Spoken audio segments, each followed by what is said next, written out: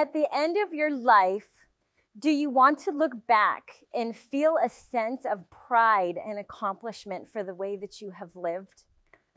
I always dreamed of seeing the Grand Canyon. 3 years ago, I finally had the opportunity to bring that dream to life.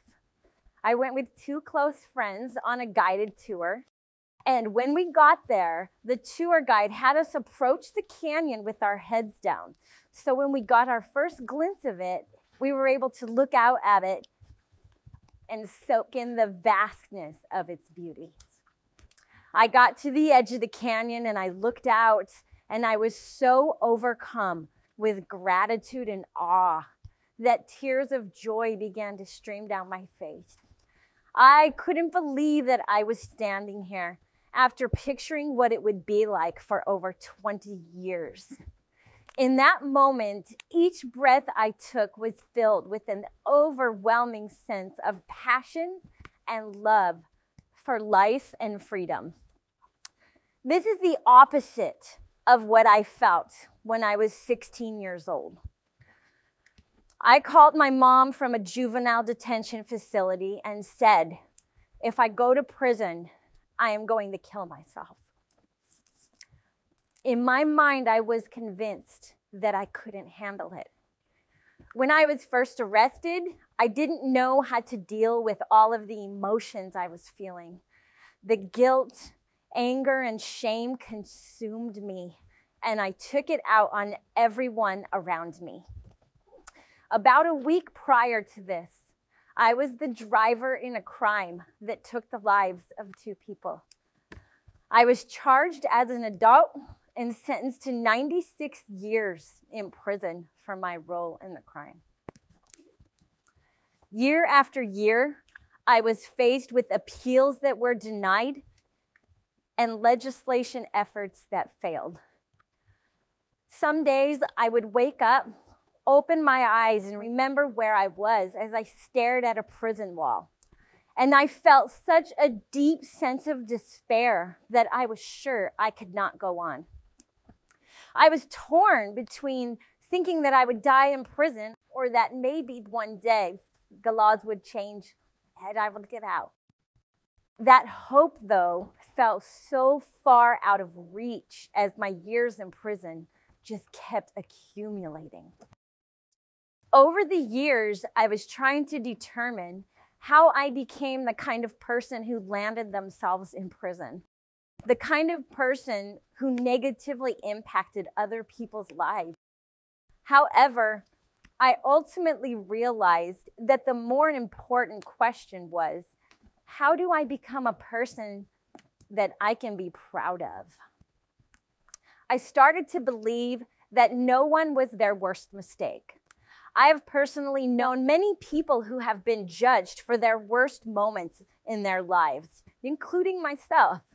And when I realized that I was more than my mistakes, I just wanted others to see that in me also. And then I realized that if I want others to extend that grace and understanding to me, I must also extend it to them. The main thing that drove me to turn my life around so drastically while I was in prison was the fear that I would only be remembered for the terrible crimes I was a part of. So many of us define ourselves by our mistake.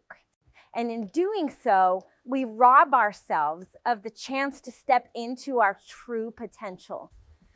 Throughout my 26 years in prison, I came to the realization that no one is the worst thing that they have done, and that every person is capable of change. Helping others to see that in themselves and do something about it has become my why. Oftentimes, the people we look at with judgment have traumas we know nothing about.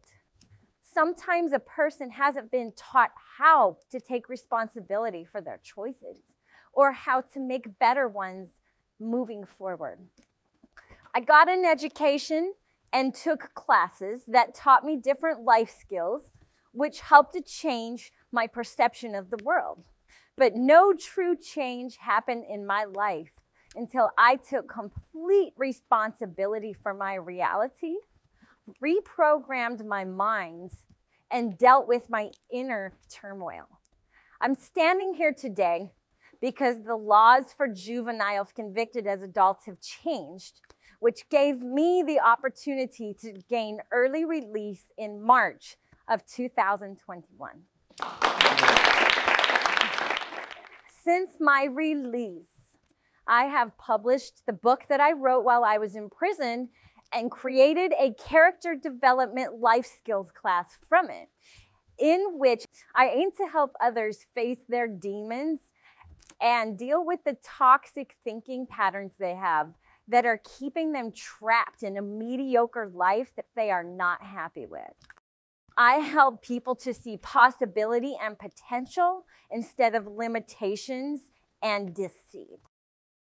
My mission is to help people create lasting change in their lives by recognizing what they need to change and then following through on putting in the work that it takes to become the best version of themselves. Having overcome so many barriers in my own life, I know that it is possible for others to do the same. If we take responsibility for our life, change our paradigms, and develop self-discipline, we can transcend the limitations that we have placed on ourselves. No matter what our path in this life has been, we all have the incredible power of choice.